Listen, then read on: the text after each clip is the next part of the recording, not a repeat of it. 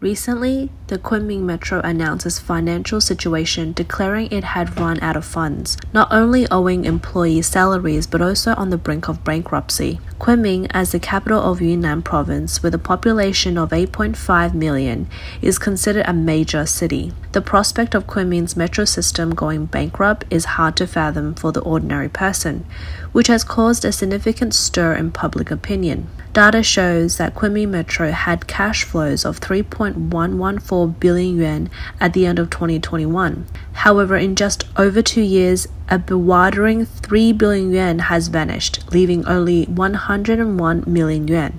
In addition, online videos reveal that construction of the Kunming Metro Line 9, which started in 2016, has been halted for several years now.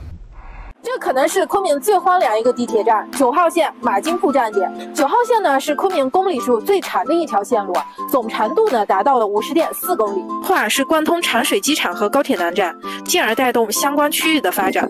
整个高架是已经建好的，16年开建，却已经停工了好几年。但是呢，现实的问题有2个，第一呢是昆明的债务问题，第二个呢是已经运营开通的地铁现在运营强度不够，导致呢这个9号线不能完成正常的审批。 Furthermore, on May 22nd, news broke that the contracts for the construction of Line 1 of the Dongguan Rail Transit, which construction has already started, has been terminated.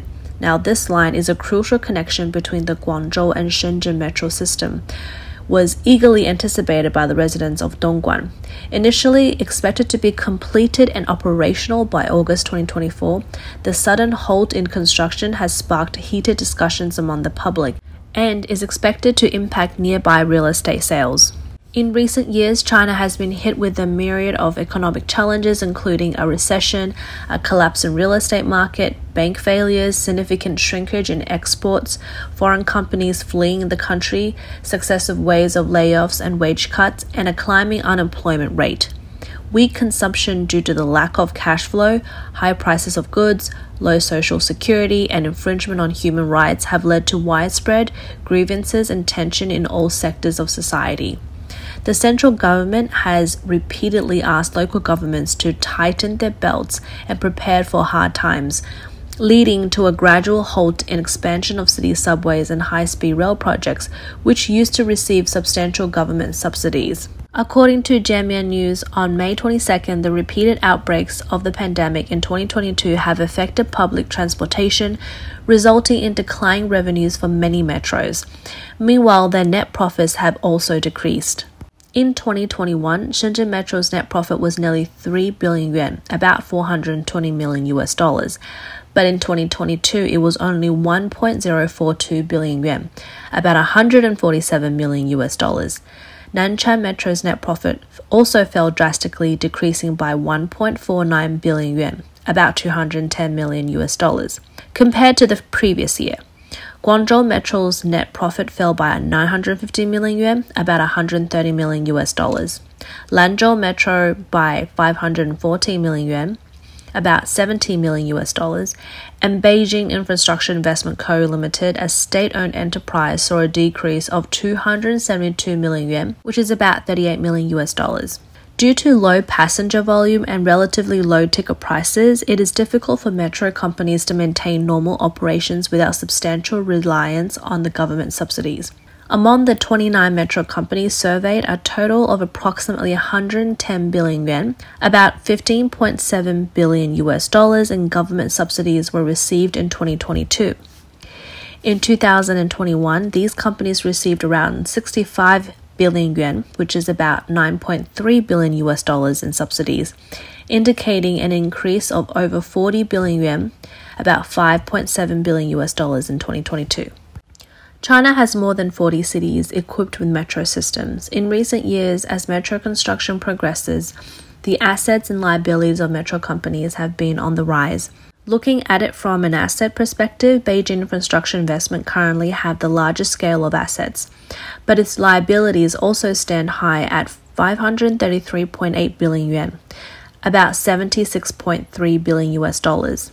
Shenzhen Metro ranks second with total liabilities of 350 billion yuan, approximately $50 billion.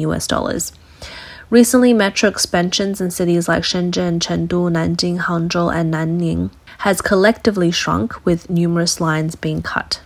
According to China Business News, there has been significant shrinkage in metro expansion across various regions since last year, signaling a further tightening in metro construction. Shenzhen Metro's fifth phase plan recently went public, with the number of lines reduced from 13 last year to 9 this year, and the expected mileage reduced from 226.8 kilometers to 180 kilometers. Hangzhou's Metro fourth phase plan, approved by the National Development and Reform Commission last year, has seen a cut in nearly half of its initial publicized mileage of 299.8 kilometers. A finance article published on the renowned NetEase account National Strategy on May 24th stated that the tightening of metro construction did not begin this year.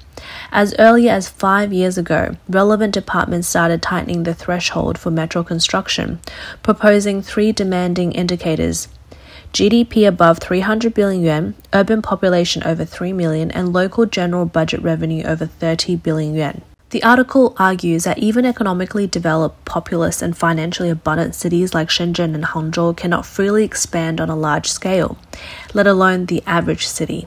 It is not hard to predict that under the pressure of debts, metro construction will continue to tighten, shattering the metro dreams of many cities. Comparatively, the problems with China's high-speed rails are even more serious. China's high-speed rail has long been one of the top 10 most expensive infrastructure projects, losing several hundred million yuan every day on average. Passenger volume of China's high-speed rail is far behind that of metros. The annual passenger volume is 700 million, whereas the total annual passenger volume of metros across the country is conservatively estimated to exceed 10 billion. Just the Beijing Metro alone has a daily passenger volume of 10 million, exceeding 3 billion annually. China's high-speed rail has been touted as an accelerator for the great rejuvenation of the Chinese dream proposed by Xi Jinping. On July 17, 2015, during his inspection of CRRC Changchuan rail vehicles, Xi Jinping stated, "High-speed rail, China's domestically produced trains, are indeed a strong business card for China." Following its initiation, China's high-speed rail construction has been advancing at a rapid pace, with increasing rail lines. In July 2016, the State Council of China approved the medium and long-term railway network plan, which significantly elevated the high-speed rail operating mileage target to 30,000 kilometers by 2020. It was the first time the concept of a high-speed rail network was proposed. There were plans to extend the almost completed 4 vertical and 4 horizontal network to a new 8 vertical and 8 horizontal network. The new network comprises 8 north-south vertical corridors and 8 east-west horizontal ones, almost doubling the route length. On January 19, 2021, Xi Jinping took the Beijing Zhangjiakou high-speed rail to visit the Zhangjiakou competition area of the Beijing Winter Olympics. He stated, "A successful example of a country's independent innovation is high-speed rail, which has evolved from nothing, from introduction, digestion, absorption to re-innovation and independent innovation, and now it is leading the world."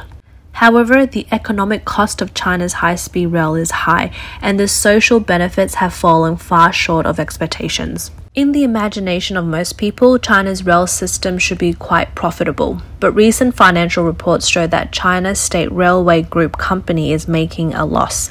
By the first half of 2022, the debt had reached as high as 6 trillion yuan. In reality, China's high-speed rail incurs an operational loss of hundreds of billions each year. Among the 18 railway bureaus in China, 12 are operating at a loss, and the rest are barely breaking even, with little hope for profit.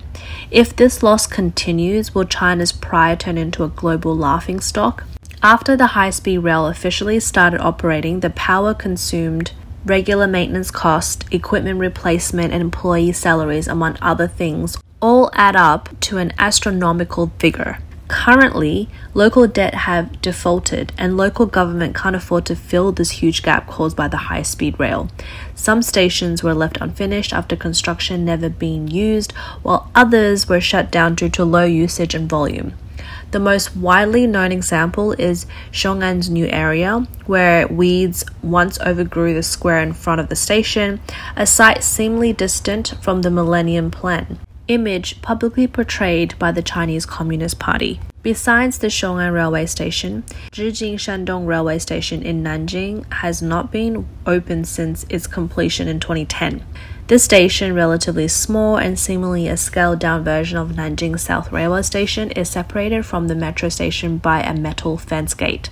The gate is ajar, leading to a two-story building with an escalator in addition to the staircase. However, the waiting hall is in a state of disarray, with construction debris scattered everywhere. Further inside, an open glass door reveals ticket window, a hot water room, washroom facilities, and ticket gates, all fully equipped. Netizens commented that Beijing Shandong railway station is like a peculiar flower, good-looking but useless and abandoned once completed. Similarly, Jiangpu Station, officially renamed as Pukou Railway Station, located in the desolate part of Nanjing City, has never officially operated since its completion in 2011 due to considerations of cost and low volume. Even in the draft revision of the Nanjing Master Plan, Beijing Shandong Railway Station and Pukou Railway Station have been deleted from the document, leading Chinese netizens to dub them the two most desolate stations in Nanjing. Furthermore, during the COVID-19 pandemic, on April 10, 2020, two zombie stations on the Shanghai-Nanjing Intercity Railway, Huaqiao Station and Baohuashan Railway Station, were shut down. The rail department cited the reason as there were not many passengers to begin with and even fewer during the pandemic. There are numerous such small stations shutting down across the country. For instance, Yangzhou in Yunnan province, due to underdevelopment, transportation infrastructure, and constrained growth, decided to build a high-speed rail station to stimulate local economic activity and tourism. Unfortunately, the Yangzhou railway station, completed in 2016, has not been put into use due to its close proximity to Kunming South Railway Station and Shilingxi Railway Station. If it were to start operating, it would incur losses due to system management of operational labor cost. Experts believe that the pursuit of scale and speed in high-speed rail construction has led to the overlooking of actual market demands, resulting in wastage of resources and fiscal extravagance. But why would high-speed rail in China, a country boasting a population of 1.4 billion, lose money?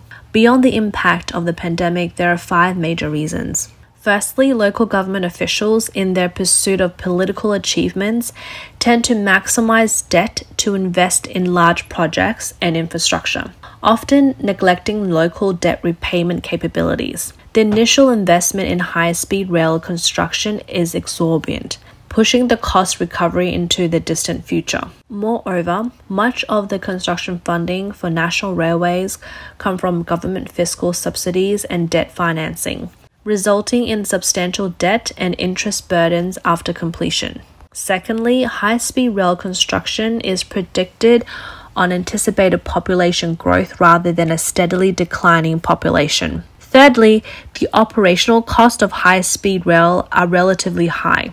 Electricity expenses alone can cost millions of yuan a month, in addition to high maintenance cost. Fourthly, due to policy constraints by the Beijing authorities and market factors, the ticket prices for China's high-speed trains are often lower than the cost price.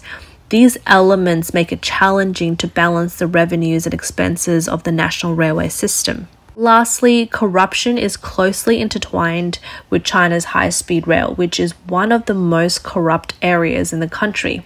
Even Liu Zhijun, former Minister of Railways, who most notably oversaw the rapid development of China's high-speed railway, and Zhang Shengguang, the Deputy Chief Designer of China's high-speed railway, were both sentenced to suspended death sentence due to corruption. After continuous expansion of China's high-speed rail network, noticeable signs of contraction have emerged. In 2021, China's rail construction authorities, facing significant operational pressures and heavy debt burdens, announced the halting of high-speed rail construction and also decided to reduce the speed of certain high-speed trains.